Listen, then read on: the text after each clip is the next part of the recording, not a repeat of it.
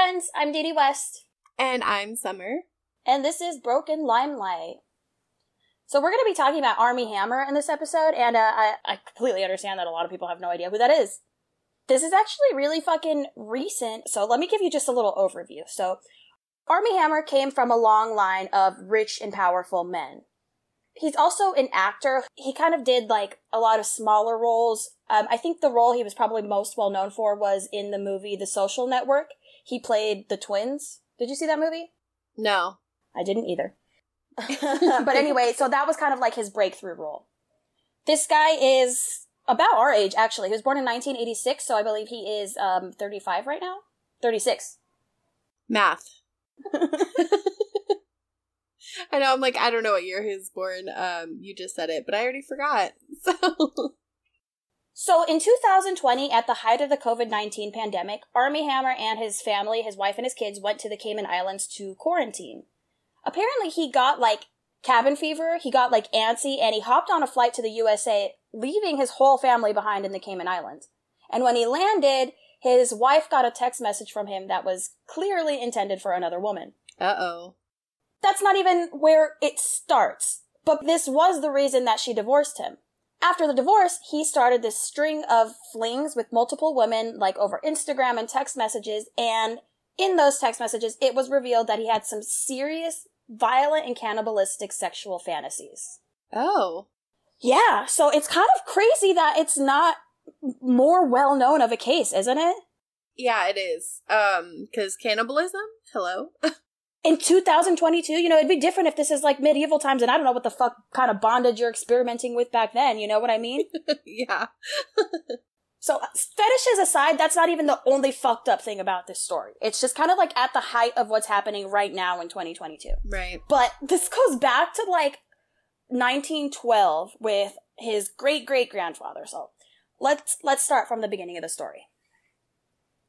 So it all goes back to Armie's great-great-grandfather, Dr. Julius Hammer, when he performed an illegal abortion on the wife of a Russian diplomat who ended up dying 3 days later. So he was convicted of first-degree manslaughter, and he ended up in prison for something like somewhere between 3 and 12 years. Now, he had a son named Armie Hammer, who was an oil tycoon. He would end up having to take over his father's business while he was doing time. And apparently, Vladimir Lenin sent a message to Joseph Stalin encouraging him to support Armie Hammer's company. So that's already just kind of fishy, you know? Right, exactly. And he is performing an abortion on a Russian diplomat's his father. wife. That's another thing. His father. Oh, yeah.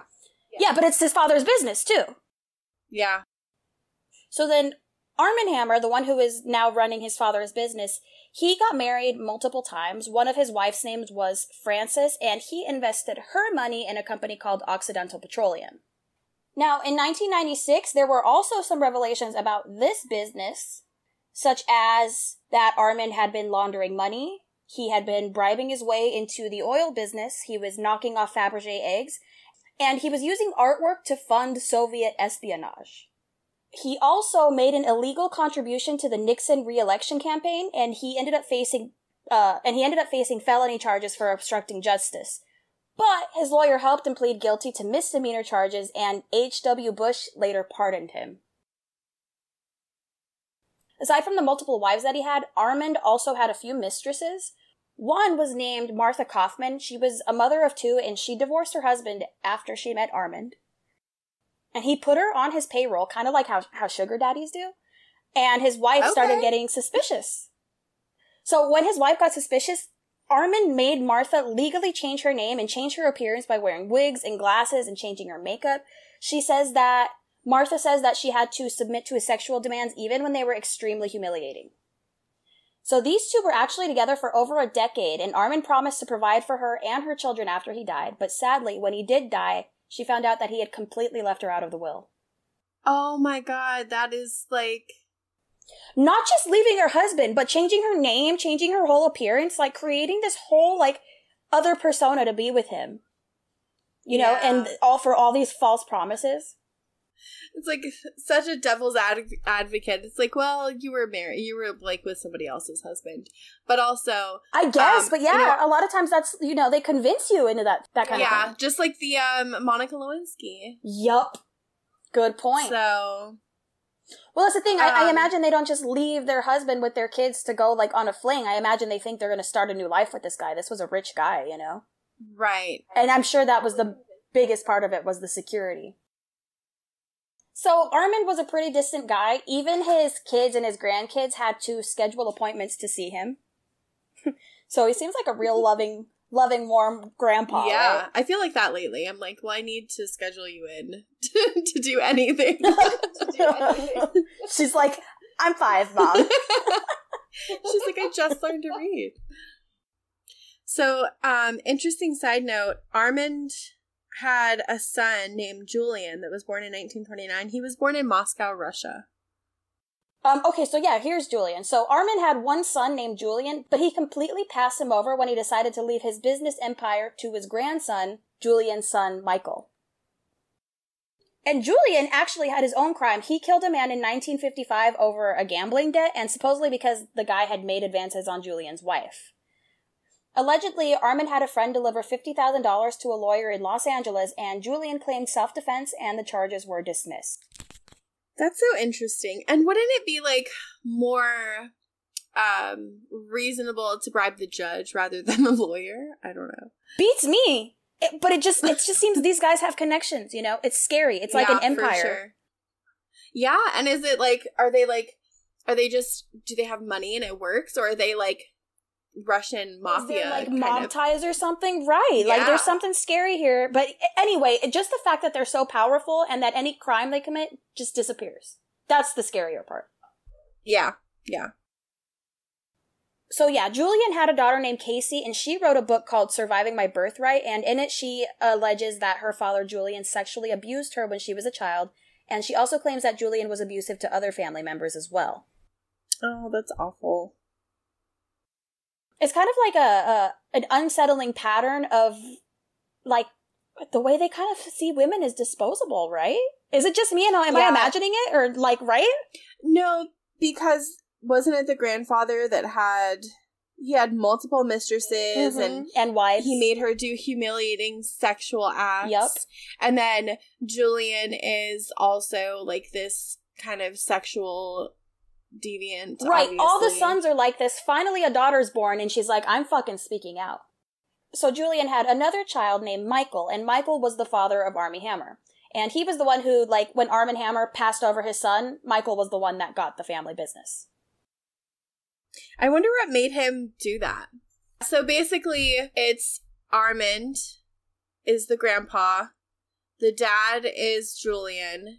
Oh, fuck. Okay, Hold on. Let's go back. So the very first one is Julius, the guy who did the illegal abortion. Then his son is Armand. Armand's son is Julian. And Julian's son is Michael. And Michael's son and then is Michael's Armie son. Hammer. Okay. Yes. Write that down, you guys.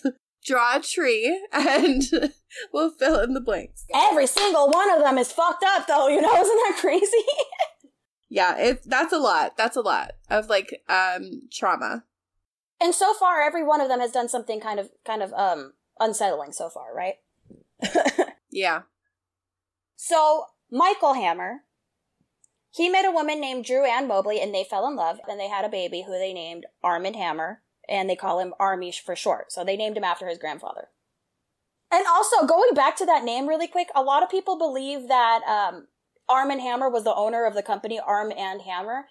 That's actually not true. So, just to fact check that real quick, Armie Hammer actually, like, the company existed already. So Armand was like, I'm gonna buy that company because I like the name.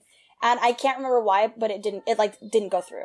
Like, the sale didn't go through or whatever. So at the end of the day, he just invested in the company. So that's one of those rumors that, like, it's like easy to remember him that way, but it's not. It's not really a connection.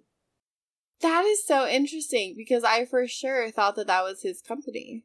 Why wouldn't you? Right. What are the chances? What are the chances that somebody named their son that after the company already existed, you know? That's funny. I haven't heard much about Armie Hammer's mom, Drew Ann Mobley. The only thing that I did hear was that she was deeply religious. I believe she was Catholic, and Michael was not into that. He kind of wouldn't allow her to teach that to her kids.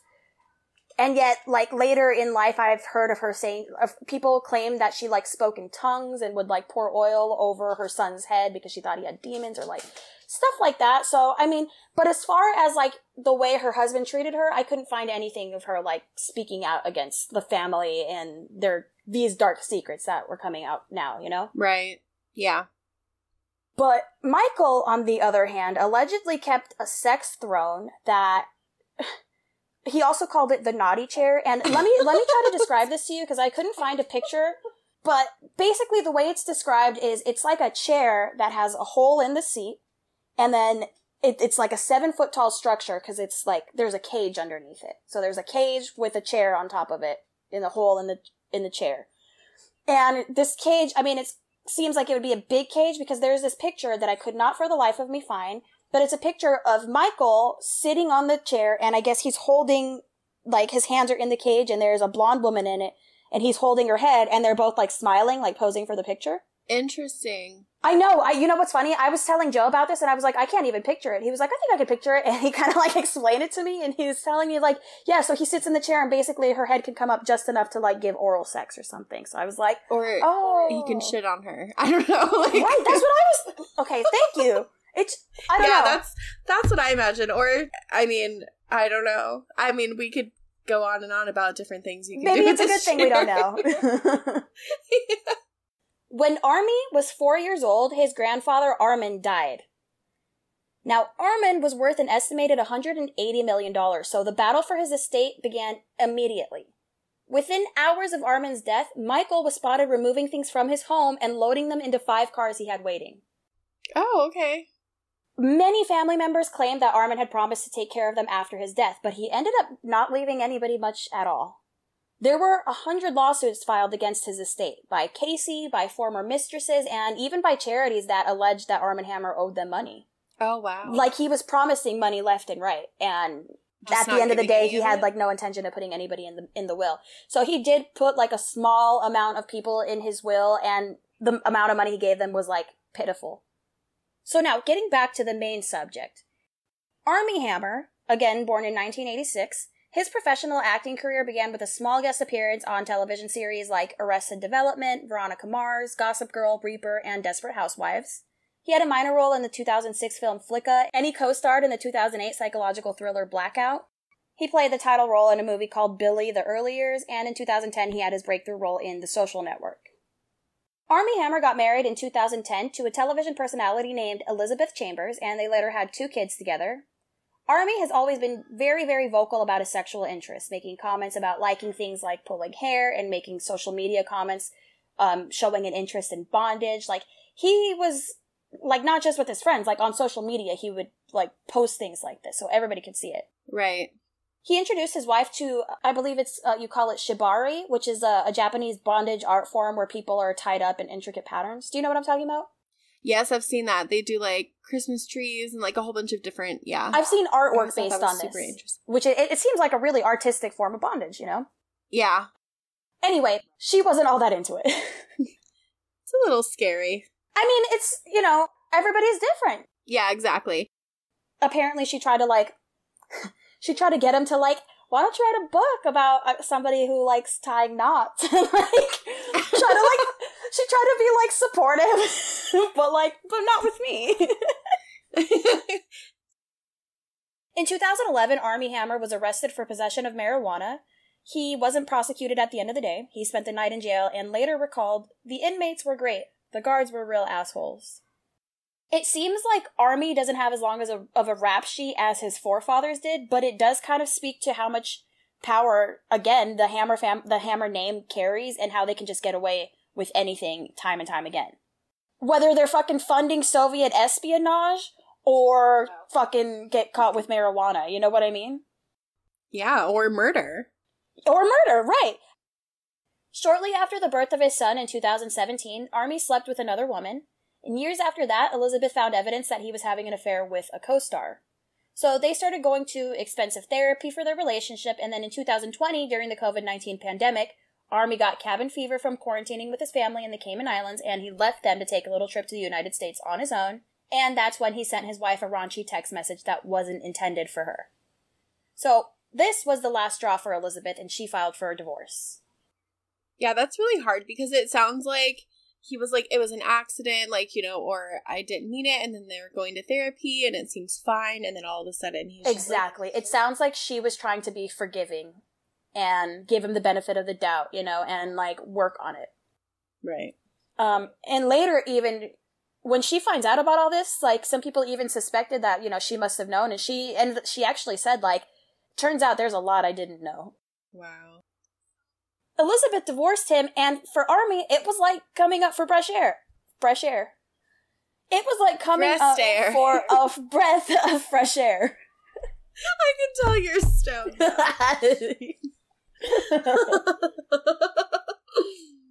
Whew. He suddenly felt the freedom that he had been longing for a long time, and he had a string of flings. He got multiple tattoos in a matter of like 5 months. He was living like a bachelor. In fact, there is, I believe it's a tweet. No, I think it's on Instagram. Let me see if I find it. It says, "Divorce is so fun. Not as fun as drugs, though, but what is?" Oh. So that's how he's feeling right now. Apparently, his father, Michael, had very similar behavior in between his marriages. He would just, like, sleep around with multiple women and go out partying all the time. On January 11, 2021, Armie Hammer started trending on social media. Some of the women who he had been talking to said that he was totally captivating and they were intoxicated by his charm. He would be really, really romantic and intimate, and then things would move on to passionate and eventually to kinky, and then the way they describe it, it's like he did this with disorienting ease. Like, he would charm them and seduce them, and suddenly they were active participants in something that they, like, hadn't thought about doing, you know what I mean? Like, all of a sudden it was, like, scary, and they were in the middle of it. One of the women he started talking to in June was named Courtney Vuskovic. She said that from the very first interaction, he dropped a lot of bombs about his family drama. So they bonded over their drama, and Courtney had this to say. Day one, he makes you feel bad for him. It's when he makes himself look like a victim. Then he love bombs you like crazy. You've never felt more special in your entire life. I've never seen anything like it. We're in a restaurant and I'm sitting across from him and he pulls my chair over right next to him in front of everybody and he's hugging and kissing you. You're the only girl in the whole world. And then he starts the manipulation and the darker stuff. She recalled an evening she had with him that she ended up regretting. Armie was drinking heavily and he persuaded her to participate in a bondage scenario that Courtney wasn't comfortable with. He sulked, he became cold and angry, and he convinced her. Eventually she gave in. As chaotic as it was, she says that it felt like a real relationship to her. They spent every day together, and he introduced her to his mother. He's, like, doing all these things to show her she's special. Right. He's like, oh, you know, I love you so much. Just do this for me. By September of that year, she checked herself into a treatment program for trauma. Oh, wow. So there was definitely, like, a lot of shit going on. From one man, dude. That's crazy. That same month, Armie was already texting another woman, a 22-year-old named Paige Lorenz. That was quick. For sure. Paige opened up about her relationship with him, which lasted 4 months, and she also calls deeply traumatic, saying that it left her emotionally and physically scarred. On their first night of intimacy, he told her, "You can either call me daddy or sir." She also immediately received a barrage of really dark details about his family. She says, he said his grandfather was this really scary person who had these crazy sex parties where there would be guns. He thought it was cool and was proud of him in a way. That freaks me out. That gives me Joffrey from Game of Thrones vibes. Joffrey? Who's Joffrey? He's the little blonde kid who, like, fucking... Yeah, he was... Okay, so the brother and sister who were incestuous, he was their son. Oh, okay. And he, like, became king for a little bit, and it was, like, terrifying because he's this evil little son of a bitch. Mm-hmm. Little fucker. So, like, now we're seeing a sexual pattern with the Hammer men. Right. And, like, did the grandpa make him participate in these parties, or was he just a kid and saw it and I couldn't find traumatizing anything else speaking to that. Just that Paige said, he said his grandfather had these crazy sex parties where there would be guns, and he thought it was cool, and he was proud of him in a way. Like, there's no elaboration on that as far as I could find. Which his grandfather was Julian. Oh, I thought his grandfather was Armand. You're right. His grandfather was Julian. And Julian was supposedly the one who also molested his daughter. Yes. But it's like, you have I was going to say, you have to imagine these guys have seen things as kids, you know, but obviously if the guy's grandson is telling the story, that's not appropriate. Right. So Armie also introduced Paige to his mother. She says that Armie didn't have any money and he always got by on loans from his friends and that she often paid for stuff for him. She ended up breaking up with him eventually because he started making rules that he truly expected her to follow. Like, he tried to control what she could do and who she could talk to, and she started to feel unsafe. And not only that, but she knew that she was becoming emotionally dependent on him, and I think that was his goal. So, all these things I'm going to tell you about Paige, she did a few interviews. Like, she did an interview with Daily Mail, and she also did one on Dr. Oz. So, in one of these interviews, she shared a photo of a scar that he left on her during a sex game. It's in the shape of an egg, and it's like close to her, like, private area, her genitals, sorry. I'm like her pubic. Yeah, exactly. Area? It's like, exactly. Her no area. I'm sorry, this article says it's millimeters away from her private parts, but I saw the picture and it doesn't look millimeters away. It looks like it's in the area where you shave, for sure. So it was definitely close to it, you know, but not millimeters, I think. I mean, anything could be millimeters if you measure in millimeters. Like 2,000 millimeters. It was on her forehead. So, here's what she had to say about it. He tried to rationalize it as his gesture of his commitment to us being together for the long term. I wasn't sure he was serious as he looked over my body and said, "Where should I carve an A on you?" And by the way, she was tied up during this. And she says, "Before I could process it, he plunged the tip of the knife into my flesh just above my vagina." Oh my God. Maybe I was looking at the picture from the wrong angle. Well, it could be on her pubic mound. She continued, "The pain was excruciating, but I did not want to seem weak despite the discomfort. I froze as he smiled at his work. He then said the cut was not deep enough, even though it was about an inch, the whole tip of the blade." Oh my God. Okay, wait a minute. Why, you just want to process it, or are you going to say something? Yeah, I'm processing it because I'm hearing this, and she said that it was about an inch, the whole tip of the blade. But that, my dear, compared to your hand, is not near an inch. So you know what? I don't know who wrote this article, but I don't think they know their measurements. No, they don't. Maybe they meant the scar was inches away and it was millimeters tall. But even still, like, look knuckle to knuckle. The whole tip of the blade still sounds like a lot, yeah. Anyway, so listeners, as we're saying this, we acknowledge that the science doesn't add up. But anyway, there is a picture of the scar, though. We'll show it to you. I don't know how fucking deep it is. Who cares how deep it is? He fucking scarred her, and it's scary. I'm no doctor. I'm not a mathematician either. Yeah. So she continues, "He said he wanted to collect a kitchen knife to make it bigger, but then as it bled, he started licking it." Okay. This continued for a few minutes, and I kind of blanked it all out. I had to clean it and put a Band-Aid on afterwards. Yeah. Well, he put his tongue on it. He knew I was upset, but he did not say sorry. The next day, he even told people what he had done. I was upset, embarrassed, and humiliated, but he insisted, "You should be proud of it. I would not tell anyone who did not think it was awesome." She says, "I rationalized it with his logic of us being a couple to mask the truth, but I was completely manipulated. It's humiliating as it will haunt me forever. I will have laser treatment to get rid of the scar." Oh my God. Somebody out there is going to come at me saying that she admitted that she consented to this, but she also speaks out a lot about how consent is complicated. You know, she was kind of pressured. He used his fame and his age. He knew more than her, and he probably reminded her of that. These things, I don't want to feel weak. Like, don't blame her for that. Like, we live in this world where, like, men are okay with that. You know, they know that they're vulnerable and they're taking advantage of it, and that's the problem. This fucking superstardom, like, yeah, they know that they're scary. Like, people who will fucking back up R. Kelly.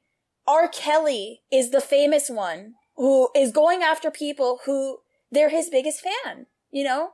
Right. He's legitimately looking for his youngest, biggest fans, the ones who are, like, when you're teenagers, you're completely irrational when you, like, have a fucking crush. You think Right. you're obsessed with them, you know what I mean?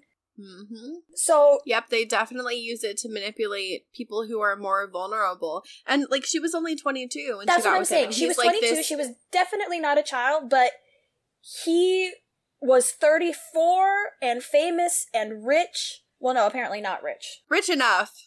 It's a power move. That at the end of the day, Yeah, I that's was what it just is. going to say, it's a power dynamic to where she knows that if she said no, there's going to be all kinds of mind games. They break you down slowly. And yeah, and that's the thing. He'll probably make you feel stupid or incompetent or like, you know what? Other people would do it. You know, other people wouldn't be this difficult. Right. There are other Or make women her out feel guilty. there. Like, Mhm. oh. Or probably tell her, well, you're 22. When you get older, maybe. Yeah. You know? I can only imagine. Paige also claimed that Hammer talked about wanting to strangle his dog, which was a little Welsh terrier named Archie. She said, he would get angry at his dog and say things like, I'm gonna kill this dog. I would have strangled him if you weren't here. Oh, okay. She did note that she doesn't think he ever hurt the animal. Just talking like that was weird. Like, I've said things like, I'm going to strangle you if you don't stop. But to say, like, I would strangle him if you weren't here is weird. It makes me wonder if it's not just a threat towards the dog, but to her that, like, I could do this at any moment. You know what I mean? Yeah. I'm capable of murder. Paige also says, I'm not trying to kink shame at all, but I think that dangerous men sometimes use this as like a smokescreen for abusing and hurting women for their own sexual pleasure. I am holding him accountable, and I think he knows that he's caused a lot of women pain, even if he doesn't want to admit it right now. And there is power in numbers. Armie had also begged her to have her ribs removed so that she could barbecue them. She said, he wanted to find a doctor in LA so that he could remove one of my ribs as, quote, you do not need it. And then he wanted to barbecue it and eat it while she watched. What? Is this funny? He's like, it was, mine to begin with, so. She's like, you don't need this. He's like, come on, we just go. You don't need it. I'm really hungry. I'm really hungry. That's scary. Also, to me, like, if somebody's saying all of these things, I almost lisp like super hard. In the back of my mind, it's like, if I don't do what they say, they're gonna fucking murder me and eat me. So Yeah.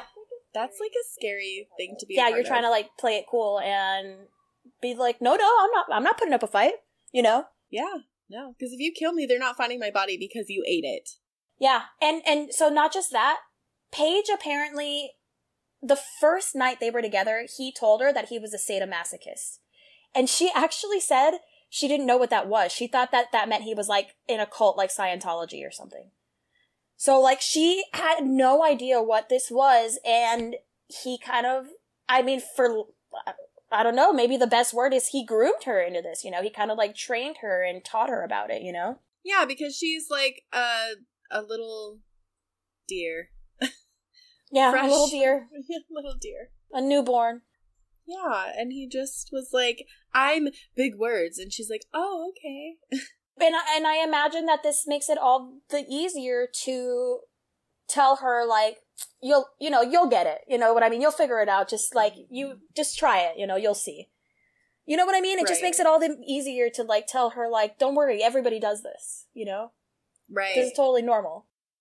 Anyway, that thing about him eating her ribs, she says that he said that more than once, and he was absolutely serious.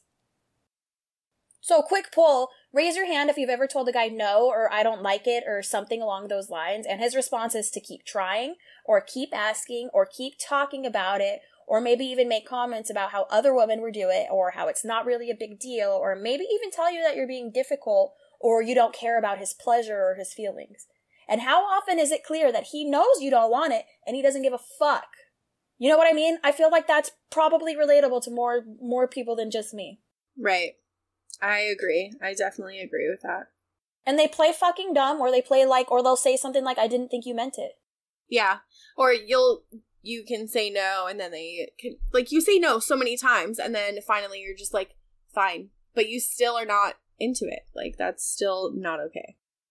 That's the thing. If you have to keep asking, if you have to convince the person, like, that's not consent. Yep.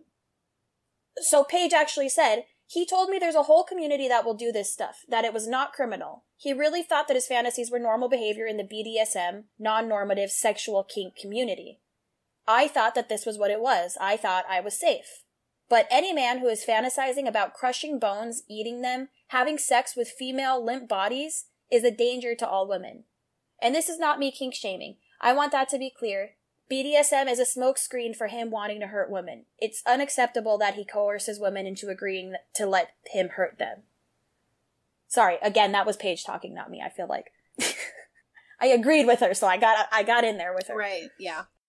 Fortunately, she was smart enough to end the relationship over text. Quote, because you never know what you're gonna get with him. He's kind of a scary person. And girl, good for you. I mean, at 22, yes, being that smart is going to keep her safe in the long run. And I really hope that that's not because she's had to learn the hard way. But, like, good for you. I am absolutely one of those women that I'm not gonna find out if tomorrow. I'm gonna nope the fuck out of there. Yep.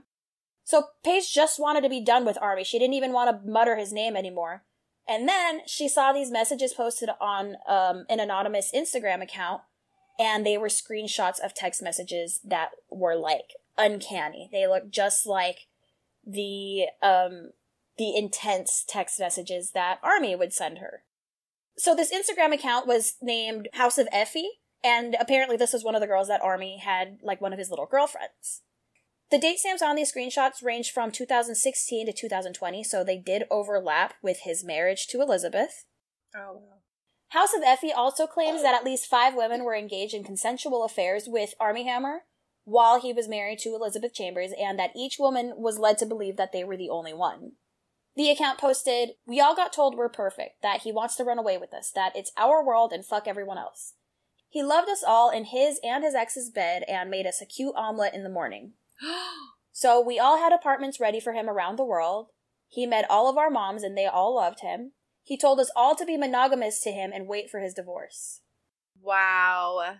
So Paige saw these screenshots and her stomach dropped. She was like, holy fuck, because he would say the same weird stuff to her. What? Okay, hold on. I'm reading this. It says the Hammermen, and I'm on like a Reddit thread, and somebody said the Hammermen and their sexual inventions, am I right? Between this whole throne and A's blowjob automatic head cutter, they're on to a new empire. And somebody was like, blowjob head cutter? What was that? And then he said it was in a DM with Effie about how they would die at the same time. She would choke on his cock, and he imagined a contraption that would simultaneously cut off his head to cover them with his warm blood while they died. Sorry for the naturalism. What the actual fuck, somebody said. So let me just read some of these text messages that, like I said, these are from multiple women. "I am 100% accountable. Fuck, that's scary to admit. I've never admitted that before. I've cut the heart out of a living animal before and eaten it while still warm. I want to see your brain, your blood, your organs, every part of you. I would definitely bite it, try to fuck it. Not sure which, probably both." Ugh, oh my god. That is, murder. Yeah, hold on, I'm not done. I know. There's quite a bit. "If I fucked you into a vegetative state, I'd keep you, feed you, watch you, and keep fucking you. Till you are so sore and broken, I can't stop thinking of fucking your actual brain."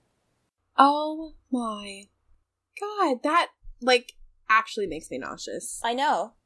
"Brand you, tattoo you, mark you, shave your head and keep your hair with me, cut a piece of your skin off and make you cook it for me. Whose slave-master relationship is the strongest? We'd win. When I tell you to slit your wrist and use the blood for anal." Like, who comes up with this? This sounds like straight up Jeffrey Dahmer shit, doesn't it? That is... This is far beyond, like, bondage. They need to take him and lock him up? Test him. Yes, I don't want to be rude. So Paige spoke up for several reasons. Once she saw these text messages come out, it, like, hit her that there were going to be other victims who were traumatized like she was.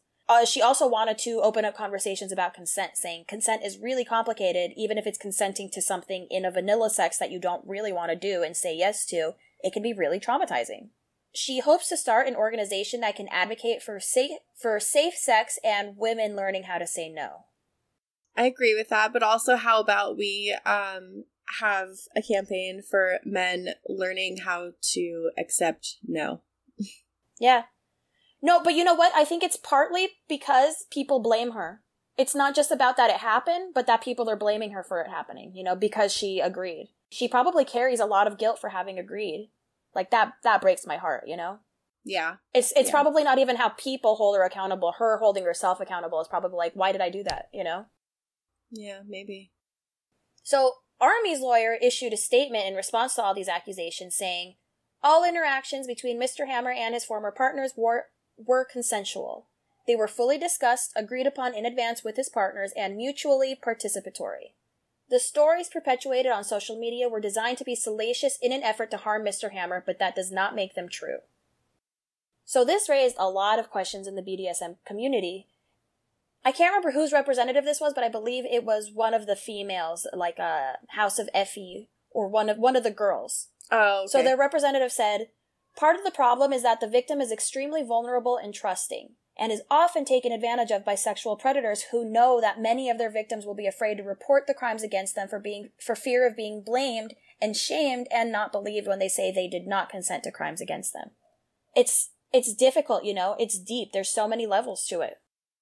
Right. And people who go through trauma like that, they don't want to be on a stand with the person's lawyer being like, well, you said yes. Mm-hmm. You wanted it, didn't you? I can't imagine.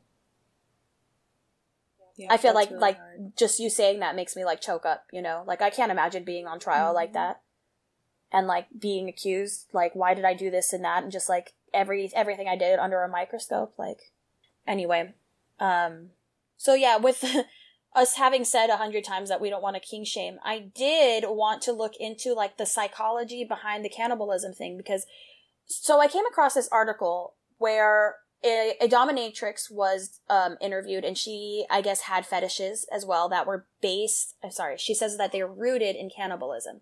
And the way she describes it really makes it sound like it's not about harming another person. It's more like a role-playing thing. But like, okay, so let me read some of these quotes to you. But don't come at me telling me I'm condoning this sick fuck.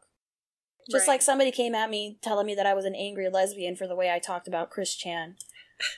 I'm gonna, you know what? I'm gonna make it. I didn't get those vibes. I did not get those vibes at all.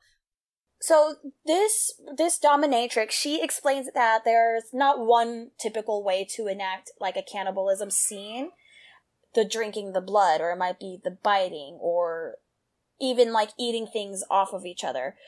She says that there's this one fantasy people have, that like people fantasize that they're teeny tiny and that a giant comes and consumes them. So, and she, I don't know why, that's kind of funny. Not funny as in like I'm making fun of them, but I'm also really happy. I know, it's because it sounds like cartoony, you know, but it's like, hey, like just because we don't understand it doesn't mean it's not valid, as long as he's not like hurting that fucking dog or something like that, you know. This lady, we'll call her Wu. She has engaged in cannibalism fetish from both ends, as a consumer and a consumee. She says, as a dom, or the consumer, the power or pleasure is derived from the knowledge that they're willing to give part of themselves for my pleasure or nourishment. On the other side of the equation, she says, for me, there are a lot of different instances where it represents closeness. When you really think about it, the desire about the craving to assimilate another. When you are so fucking into that person, you need to have them or be owned by them or be entangled in a specific way. Cannibalism as a fetish really highlights or fulfills the sense of wanting to be close to someone and the futility that it'll never fully happen. In regards to the text that Armie Hammer sent, Wu said that she was relatively unperturbed by the text at first, saying that they seemed pretty typical male dommy, if not a slight bit extreme. But then when she delved further into them, she started to see some red flags, saying that she found a message where the recipient told her that having a belt around her neck during sex is too much, and Hammer responded with, yes. Okay. In another text, the woman was talking about a prior sexual encounter, and she said, I truly did want to stop for most of the time, which is pretty explicitly a consent violation, you know? And not only that, but there are the accusations that he kind of captivates you while being charming, and he's grooming you for these things that get darker and heavier and more consuming. No pun intended. And like multiple people have said that they did things that they were not comfortable with. So I just thought that was interesting. She says, this man has a fetish, this man has a kink, but I don't think it was true BDSM because there was a clear consent violation that occurred. It's just like spicy assault. So like, there you go. Like, this is from a dominatrix who is pro these things. So it's like, maybe it could be valid if the core of it really is nobody's getting hurt. Nobody ever will get hurt, you know? That's not the intention. You know what I mean? Right. But did that girl say that he could take a knife to her and cut her without asking her first? You know, like there's clear already brought to the It sounds like he surprised her. Because his lawyer says, like, well, it was all agreed upon and consented to at the beginning. But the way she describes it, it's like, no, she was tied up and all of a sudden he had a knife and asked her, and before she could answer, he did it. That doesn't sound like agreed upon. She was talking about how you end up doing things that are very out of character for you, and including sex acts. And then somebody tweeted, if you are questioning still whether or not those Armie Hammer DMs are real, and they are, maybe you should start questioning why we live in a culture willing to give abusers the benefit of the doubt instead of victims. Boom. So his friends have defended him saying, like, he's just kinky, you know, and people are putting him on blast. The only statement that Armie actually made came in January when he told the public why he was leaving a movie that he was doing with Jennifer Lopez that's called Shotgun Wedding. It's actually supposed to come out this summer. He said, I am not responding to these bullshit claims, but in light of the vicious and spurious online attacks against me, I cannot in good conscience now leave my children for 4 months to shoot a film in the Dominican Republic. Of course, he wouldn't do something like that again. Yeah, no. On January 16th, fans tracked down Armie's fake Instagram. These screenshots were published by the Daily Mail, and they showed Armie's court orders to complete random drug tests. And, hold on, what does he say? It's like a picture of him with a big goofy smile, and he's like... when you realize they don't test for DMT on drug tests. Yes, that's what he said. He also posted a picture with, like, this hot girl, and, like, it was from her, like, on all fours, and I think it was her from behind. And he was like, he said something about hanging out with Miss Cayman Islands. And I don't know if somebody came back at him with a response or something, but he issued an apology and was like, I don't know what I was thinking. That wasn't really the Miss Cayman Islands. I didn't expect anybody to take it that way. And he basically apologized for all this, like, weird content that he had been, because he'd been just fucking posting like crazy about the drugs that he was doing and the women he was sleeping with, you know? So anyway, this apology basically proved that the Instagram account did in fact belong to him, you know? Oh, yeah. Those who knew Armie professionally have had a hard time watching the Armie they knew seemingly implode in a fit of social media posts, bad behavior, and substance abuse in the recent months. A person who was once close to the family has expressed genuine concern for Elizabeth as she moves forward in her custody battle with the Hammers. She said, I just want to tell her to be careful. I hope she can just get off that island soon. Apparently, she had gotten a text message from some random person, like, close to the family that said, don't go out after dark. If you do, go in a group. Park under a light and near a store entrance. Valet as much as you can. Be aware and beware. Always check to make sure you're not being followed. Watch your surroundings for a stranger's face that appears more than once. Oh my god, why are they saying that? Do they think he's gonna kill her? I wonder if that's him. Is he gonna kill her? So that's his wife, the mother of his children. Yeah. I was gonna say, I wonder if those drug tests are court ordered to, like, for the custody part. Maybe they're like, I want to make sure you're not on drugs before I agree to anything. Especially with all his fucking social media posts and he had concerning behavior, like, to the point where, okay, so he went back to the Cayman Islands, but, you know, not living with his wife. He's on his own now. On February 12th, he was seen exhibiting strange behavior at the resort where he was staying. Someone who was supposedly staying at the resort claims that they witnessed him, they called it horrifying behavior. But then as it describes it, it says, it's quite horrifying, to be honest. He walks up and down West Bay Road with no shirt or shoes, without a care in the world, always boisterous and obnoxious and full of himself. No one quite understands, especially as Elizabeth raises her kids alone and kills herself to do everything for those children. No one wants him here or understands why he's not in a facility of some sort. So it's like, maybe as fans and around the world, like, we're just like, oh, he's having drama with his wife, but people who are seeing him in person in the Cayman Islands are like, look at this fucking scumbag, just like strutting around. Right. But I don't know what they mean by his horrifying behavior. I mean, it sounds like he's just barefoot and snobby. But maybe he treated people like shit too. Maybe that's what he means by being obnoxious and boisterous. Yeah, maybe. There are also concerns for the safety of Casey, who was Armie's aunt and sister of Michael Hammer, who is Armie's father, the one who unloaded his father's house the minute that he died. Right. So Casey has been really open about her family's dark secrets. She was one of the people that got next to nothing from Armin's inheritance, so I believe it was like a puny sum that lasted her like 18 years. And she said, if you would have told me in my 20s that I would end up financially challenged, single, and working at Home Depot, I would have bet you $1 million that wouldn't have happened. She says that after those 18 years of money ran out, she's basically been living on her own, eating Progresso soup and bologna sandwiches. If her brother Michael had given her even one of the family paintings, she says that she would have been set for life. She said, I was never taught to save money or think ahead. I was never taught it would end. But it's okay, though, because I broke the cycle, if that makes sense, and I got away from the Hammer genetic trait. Wow. And doesn't Michael just sound like an absolute scumbag? Yeah. Like, completely greedy, too. Yeah, so that's the story of Armie Hammer. Again, he's just free man, because, like, there's no crime so far, and, I mean, you gotta wonder how many women aren't speaking. Mm-hmm. Or embarrassed, or, I don't know. If he's actually hurt somebody or something, you know? Right. Again, not to just jump to conclusions, but I mean, only time will tell, you know? That's the thing. This is kind of open-ended. It is very, if you're out there, like, so don't go out with Armie Hammer, guys. Yeah, don't do it. Don't do it. He's very attractive, but don't do it. And he's charming, and he'll love bomb you, but don't do it. Yeah. And he has a really hard childhood, so... I know, his life is so hard.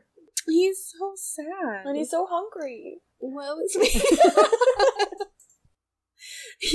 You don't need them all, you selfish bitch. Give me one of your ribs. All right, so that's Armie Hammer. Too soon. Sorry, it's not funny. It's very serious. It is, yeah, it is. But it's just unreal, you know? It's unfathomable. We're even talking to a dominatrix who, like, professionally does this, and she's like, yeah, no, this guy's not okay. Right. Be afraid. Beware and be aware. If you guys meet Armie Hammer, run, sis. Get the fuck out. Yeet. Alright, so that's it for today. As always, you can go to brokenlimelight.com. We'll have an almost complete transcript, which it's really just like a big mess of notes. But there's also some screenshots, a lot of those screenshots that we talked about, I'm going to be posting them up there. Also maybe some pictures of like the Hammer family, and I'll see if I can find some interviews with Elizabeth and Casey. But I mean, really, you can see most of this, you can see from screenshots of the text messages. So if you're interested, again, go to brokenlimelight.com. What else do I have to say, Summer? I have an idea. We are going to be doing a bonus episode soon, so keep an eye out for that. Do you know what that one's about? I do. I just didn't know you were going to say something, so I'm excited. And Summer's going to tell the story. I didn't know you were ready, but yeah, let's do it. One of these days. Yeah. One of these days, yeah. I just wanted to let you know to keep an eye out for that. So yeah, don't worry. We're never going to run out of Summer. She's always coming back. And I think that's it. So thank you guys for listening. Thank you. Bye. Bye.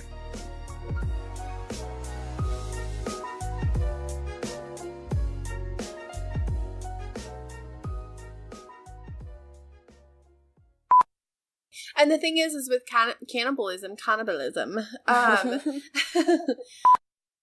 So where are they originally from, this family? Hammer. Germany? I was going to say like Armenian or something because Army. There was a company that I worked for in Tennessee, and it was owned by a man who had a woman on his payroll that only came in to go, his house was attached to the business, so she would walk in the front door of the business and then go to his house, and then she would leave a couple hours later, and I'm like, oh, okay, all right. But she was on his payroll, but you never saw her work. Yeah, pretty clear what was happening there. The more you know. The more you know. Rainbow hands. He played... Oh my god, I thought you fell. No. Sorry. How the fuck did he get off with self-defense, you know, in a bar? Wait, was it in a bar? Or, I don't know if I'm just, like, making that up. Anyway. You're like, in a fucking speakeasy. It probably was. I feel like... In fucking Moscow!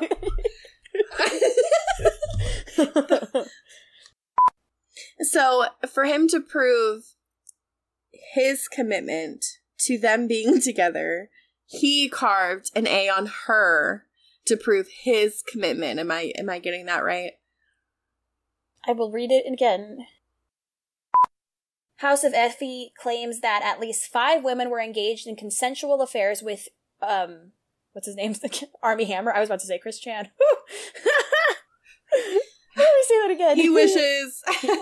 Just kidding. If anybody got angry lesbian vibes from the Chris Chan episode, maybe it's because Chris Chan was basically an angry lesbian. Like, I acknowledge that he's not really a woman, but he was absolutely, like, a man-hater. You know what I mean? He hated men. He hated gay men. He hated women with boyfriends.